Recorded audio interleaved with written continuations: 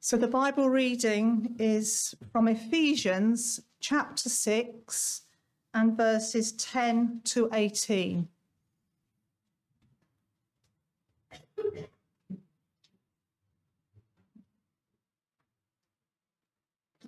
Ephesians 6 and verse 10. Finally, be strong in the Lord and in his mighty power. Put on the full armour of God so that you can take your stand against the devil's scheme. For our struggle is not against flesh and blood, but against the rulers, against the authorities, against the powers of this dark world, and against the spiritual forces of evil in the heavenly realms. Therefore, put on the full armour of God, so that when the day of evil comes, you may be able to stand your ground, and after you have done everything, to stand. Stand firm then, with the belt of truth buckled around your waist, with the breastplate of righteousness in place, and with your feet fitted with the readiness that comes from the gospel of peace. In addition to all this, take up the shield of faith with which you can extinguish all the flaming arrows of the evil one. Take the helmet of salvation and the sword of the Spirit, which is the word of God. And pray in the Spirit on all occasions, with all kinds of prayers and requests. With this in mind, be alert and always keep on praying for all the Lord's people. Let's pray.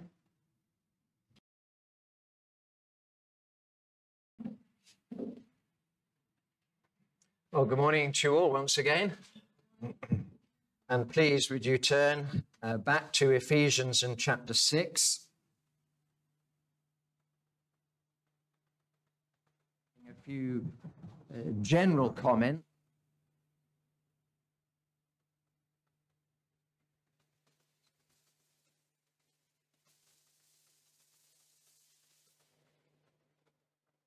Never ending, but victory is assured.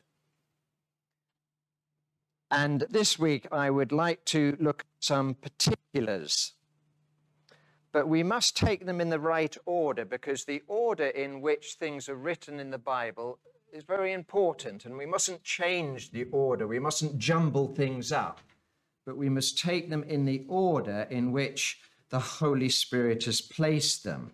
So, for instance, verses 10 and 11 of Ephesians 6, which say, finally, be strong in the Lord and in his mighty power. Put on the full armour of God so that you can take your stand against the devil's schemes. Those two verses come before verse 12, which reads, for our struggle is not against flesh and blood, but against the rulers, against the authorities, against the powers of this dark world, and against the spiritual forces of evil in the heavenly realms. So our focus must be on the Lord and his mighty power, and we must put on the full armour of God before we come to verse 12. Because if we started with verse 12 and this pretty terrifying picture of our adversary, we may indeed run from the fight and give up before we've even started, which is why we must start with verses 10 and verses 11 before we come to verse 12. And all we've got time to this morning is to look at verse 10, where the apostle says, finally, be strong in the Lord and in his mighty power. And my first point is very simply that we are not alone in this fight. Now you might say, well, how did you get that out of verse 10? Well, it's very simple, because how can we be strong in the Lord and in his mighty power if he is not with us? It would be an impossibility, wouldn't it? He has to be with us in order for us to stand strong in his mighty power. So we have a commanding officer, we have a good shepherd, we have the captain of our salvation who is with us in the battle. We all know that often quoted verse, never will I leave you, never will I forsake you. And you know, that verse first appears in Deuteronomy and chapter 31, and the context is, you've guessed it, warfare. By the way, I must emphasize that never means never. Never will I leave you, never will I forsake you. At no time, for no reason, on no occasion, does God leave us alone to fight this battle without him. As we read in Psalm 46, God is an ever-present help in trouble, ever present. So that means in the midst of this battle that we are engaged in as followers of the Lord Jesus Christ, that may mean that you have come this morning under some great and dreadful depression. Maybe it's even a satanic depression, something that Elijah experienced. Remember, after he won that great battle on Mount Carmel, he then fled from Jezebel into the desert and was so depressed that he really prayed for an assisted suicide because he asked God to put him to death. He had had enough. He had reached the end of his tether. He didn't want to live anymore. He was so down in the dumps. Never will I leave you. Never will I forsake you. Maybe you've come this morning burdened with sorrow. Do you remember the Lord Jesus Christ in the Garden of Gethsemane, how he was overwhelmed with sorrow to the point of death? Maybe that's you. Never will I leave you. Never will I forsake you. Maybe this week you have fallen into sin and you have come here and your conscience is guilty. You don't feel worthy to come and stand before God and to worship him. Maybe like Peter, you've denied Christ in some way, either in what you've said or in what you've not said. Never will I leave you. Never will I forsake you. Or maybe there's affliction in your life, all around your life. There are all sorts of things going wrong here, there, and everywhere. Well, the Lord says to you, when you pass through the waters, I will be with you. Maybe you've been criticized and condemned by others this week. Maybe at work. Maybe there's somebody there, one of your colleagues, and they're constantly having a go at you. Well, do you remember Moses and the grumbling Israelites? Poor old Moses, as he led almost 2 million people, he was forever being moaned at. Never will I leave you, never will I forsake you. Or maybe you're even running from God. And you say, well, if I was running from God, I wouldn't be here. But you're here to save face.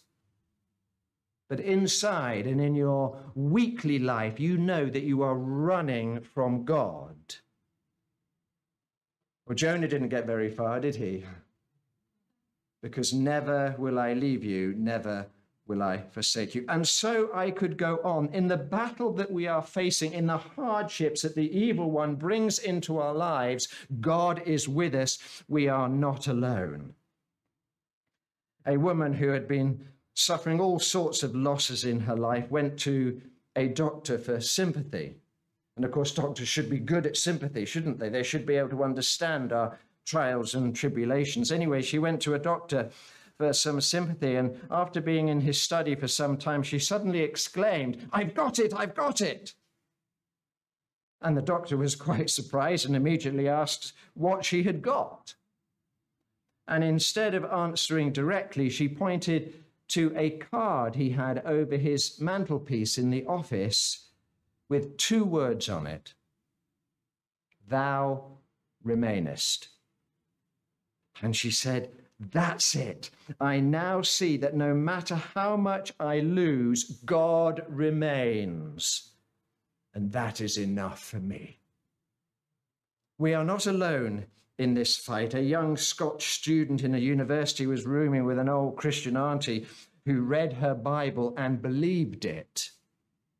Now we've got two things there, haven't we? She read her Bible and believed it.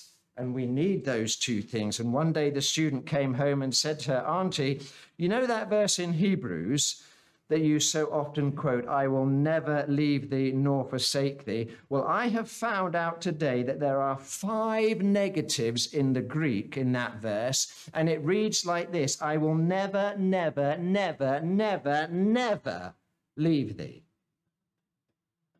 Oh, said the old lady, one never is good enough for me, because he said, I will never leave thee. I believe it, and therefore I do not fear.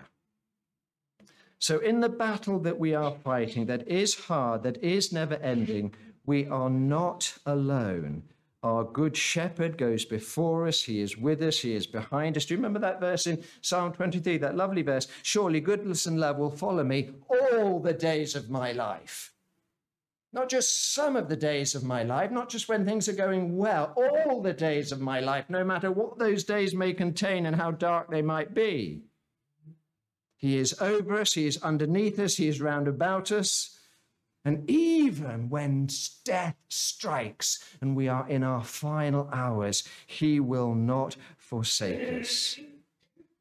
Let me ask you, if you think you can escape from the presence of God, where can you go to escape that presence? Do you remember the psalmist? Where can I go from your spirit, from your almighty spirit? Where can I go from your presence? If I go up to the heavens, you are there. If I make my bed in the depths, you are there. If I rise on the wings of the dawn, if I settle on the far side of the sea, even there your hand will guide me. Your right hand will hold me fast. So we are not alone. As the great Augustine said, God is an infinite circle whose center is everywhere and whose circumference is nowhere. Now that's a bit of a mind bender, isn't it? I better say that one again. God is an infinite circle whose center is everywhere and whose circumference is nowhere. We may not see God, we may not hear him, we may not feel him, but he is ever present. Therefore, be strong in the ever-present Lord and in his mighty power, because we are not alone in this fight. Secondly, it is the Lord who is with us. Be strong in the Lord and in his mighty power. We are talking here about the Lord God Almighty. We are talking about the omnipotent one, the one who stretched out the heavens and laid the foundations of the earth, the one who poured out those 10 terrible plagues upon Egypt, the adversary, when that land was attacking his people, the one who just with a word opened up the Red Sea that his people might walk through on dry land and the enemy behind might be swallowed up. The one who then sustained his people for 40 years in the wilderness, where their clothes did not wear out, nor did the sandals on their feet. You try wearing the same shoes for 40 years and see what happens. And yet how wonderful the Lord was to look after them. We are talking here about the one who healed the sick and raised the dead. The Lord. Be strong in the Lord. We are not talking about some useless idol or even the gods of the nation or the Russian army. We are talking about the Lord God Almighty. Be strong in the Lord, who in one night put to death 185,000 men in the Assyrian camp who were attacking his people. It is the Lord who is with us, mighty in power. Listen to the words of Nebuchadnezzar. And if anybody should know about power and might, it was that king. He says of the Lord, his dominion is an eternal dominion. His kingdom endures from generation to generation. All the peoples of the earth are regarded as nothing. He does as he pleases with the powers of heaven and the peoples of the earth. In other words, he does what he pleases with you, and he does what he pleases with me, and he does what he pleases with the evil one. who is seeking to destroy us. No one, says Nebuchadnezzar, can hold back his hand or say to him, what have you done? Be strong in the Lord and in his mighty power. The Lord is with us, the one who works out everything in conformity with the purpose of his will, whose plans can never be thwarted, who accomplishes all that he pleases. I ask you, who has ever defeated God? Who has ever overturned his plans and his purposes and his desires? Oh, no wonder the Apostle Paul tells us to be strong in the Lord and in his mighty power, because he is the omnipotent one, the all-conquering one. Just consider these verses for a minute. You can follow me if you want. They're all taken from Isaiah, almost taken at random. But first of all, in Isaiah 40, because I just want to show you that the Lord, that's what I'm trying to do. I'm trying to give you a picture of the Lord. Be strong in the Lord. Well, who is he? This is who he is.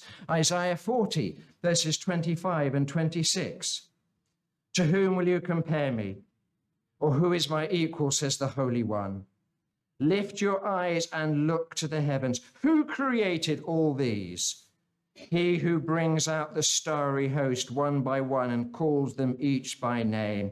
Because of his great power and mighty strength, not one of them is missing. Or Isaiah 41 and verses 10 and 11. So do not fear, for I am with you. Do not be dismayed, for I am your God. I will strengthen you and help you. I will uphold you with my righteous right hand. All who rage against you will surely be ashamed and disgraced. Those who oppose you will be as nothing and perish. Or chapter 43, verses 11 to 13. I, even I, am the Lord, and apart from me there is no Savior. I have revealed and saved and proclaimed. I am not some foreign God among you. You are my witnesses, declares the Lord, that I am God. Yes, and from ancient days I am he. No one can deliver out of my hand. When I act, who can reverse it? Chapter 44, verse 6. This is what the Lord says, Israel's King and Redeemer, the Lord Almighty. I am the first, and I am the last. Apart from me, there is no God. Verse 24, this is what the Lord says, your Redeemer who formed you in the womb. I am the Lord who has made all things, who alone stretched out the heavens and who spread out the earth by itself, who foils the signs of false prophets and makes fools of diviners, who overthrows the learning of the wise, and turns it into nonsense, who carries out the words of his servants and fulfills the predictions of his messengers. And on I could go. Chapter 46, verses 10 and 11. I make known the end from the beginning, from ancient times what is still to come. I say my purpose will stand, and I will do all that I please. From the east I summon a bird of prey, from a far-off land a man to fulfill my purpose. What I have said, that will I bring about. What I have planned, that will I do. And on I could go, just describing to you, be strong in the Lord and in his mighty power. The Lord is with us. The Lord is with us. And we can have absolute confidence in him and in his mighty power that it will not fail and he will not let us down. Therefore, we look back and consider his works. We look up and consider his character. We look forward and see what he will do next. The enemy may look strong before us, and when we come to verse 12, boy, oh boy, does he look strong. But how feeble he is before the Lord.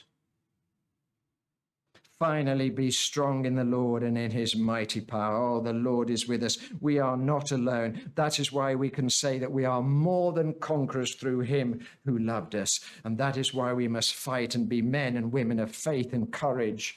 That is why we need not fear in this battle, because Christ is our sufficiency and our hope and our strength. Be strong in the Lord and in his mighty power. And that leads me to my final point, an exhortation for us to be strong and courageous. This is a very common exhortation for the people of God. It's to do with warfare. God speaks these words when his people are about to go into battle. Be strong and courageous in the Lord and in his mighty power. Now, we are not here talking about natural courage because not many of us have natural courage. We're talking here about supernatural courage. We're not talking here about man's strength, but we're talking about God's strength. We must know two things. We must know, first of all, that without Christ we can do nothing.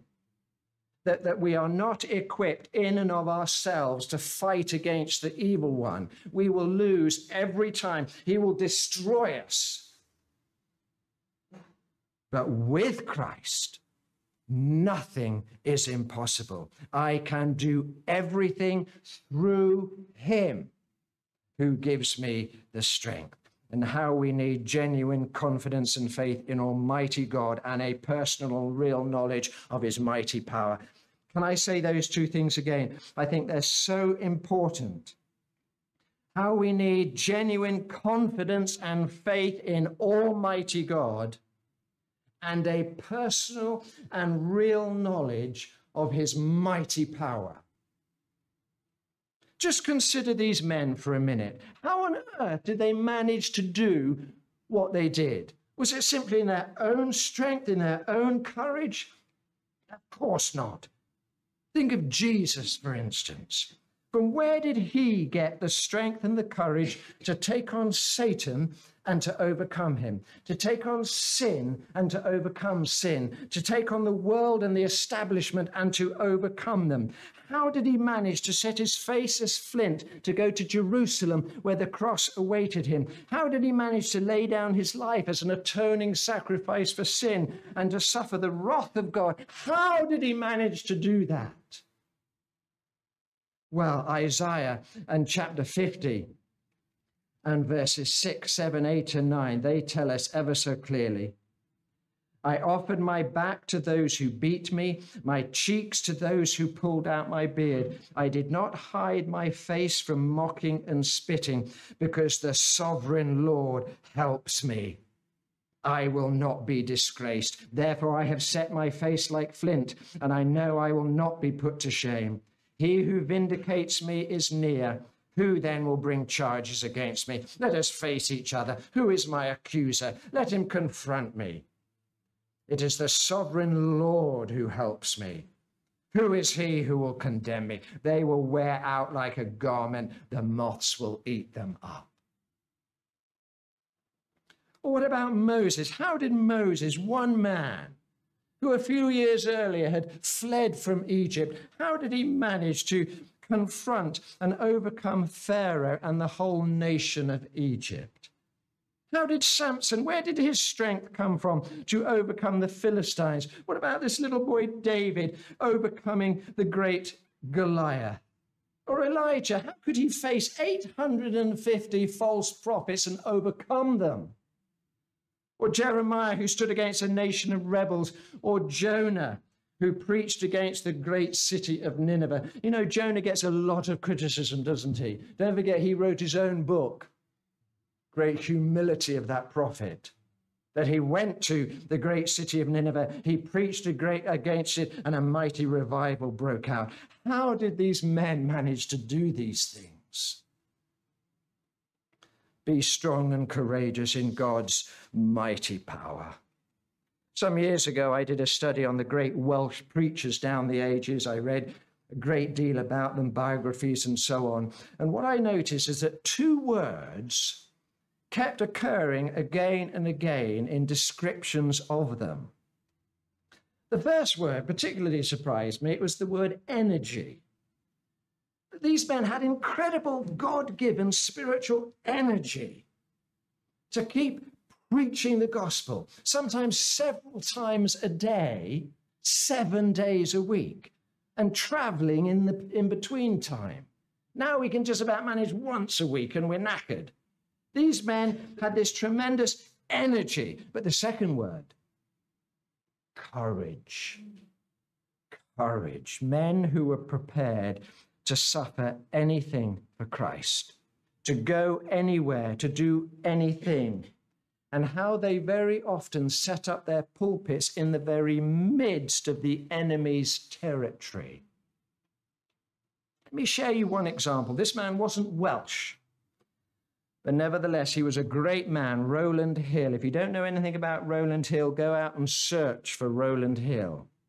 He's the man in between George Whitefield and Charles Spurgeon. He's on a par with those two. Let me read you just one little anecdote. On one occasion in this area, that was in the area of Marlborough, Rowland Hill preached on a village green to a large crowd who became very wild and threw every kind of missile at him. Did he flee? Of course not. His subject was the power of the shield of faith to quench the fiery darts of the evil one. And just as he was speaking of the attacks of Satan, one member of the crowd released a live snake into the congregation to frighten the women and interrupt the worship. Rowland bent down and quietly picked it up in his handkerchief, convincing his hearers that their fears were groundless. He placed it beneath his feet and said, "This is one of the darts of the wicked one, but faith enables me not to fear." His assailant was so impressed by the preacher's calm manner that he listened carefully to the remainder of the sermon. Afterwards, he went up to Rowland and acknowledged his offensive behavior and became a devoted Christian for the rest of his life. One man's courage brought another man to faith.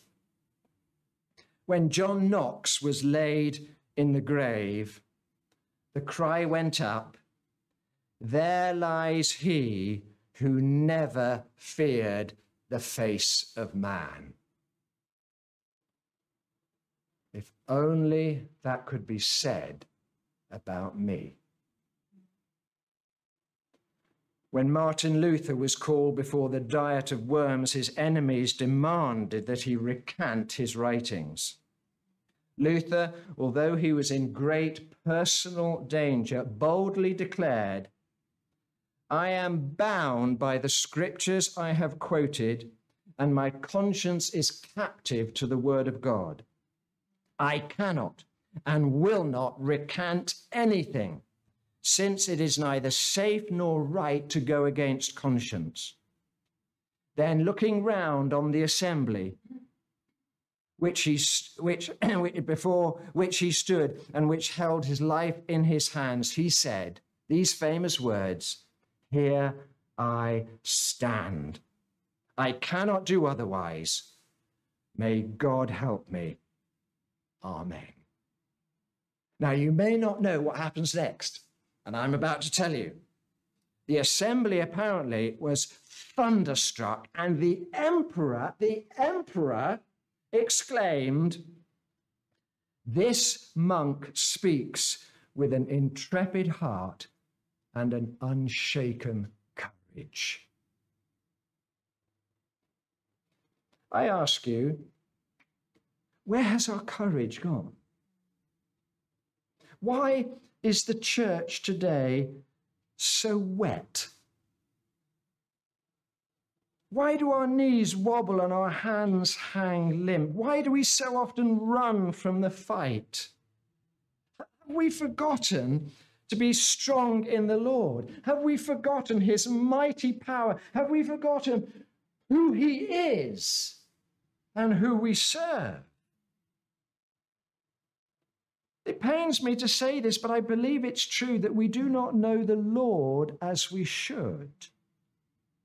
And our faith in our omnipotent King is so pitifully small that it has made many of us cowards. And I put myself in that category. But God did not give us a spirit of timidity, but a spirit of power, of love, and of self-discipline.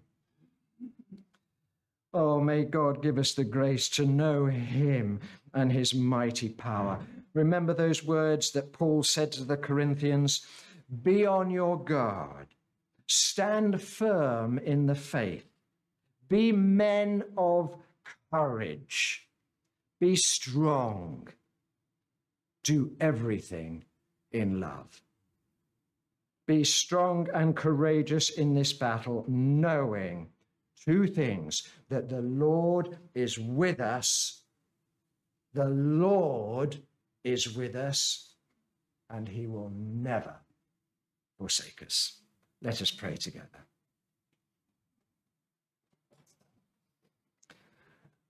Oh, gracious God, we do pray that you would give us a much greater understanding and knowledge of who you are and of what you have accomplished, of your character, of your works. Oh, gracious God, we pray that you might open our eyes, that we might see you as you really are, and that you would give us the strength and the courage to fight this battle with all our might, standing strong in your mighty power. For we ask this in Jesus' name. Amen.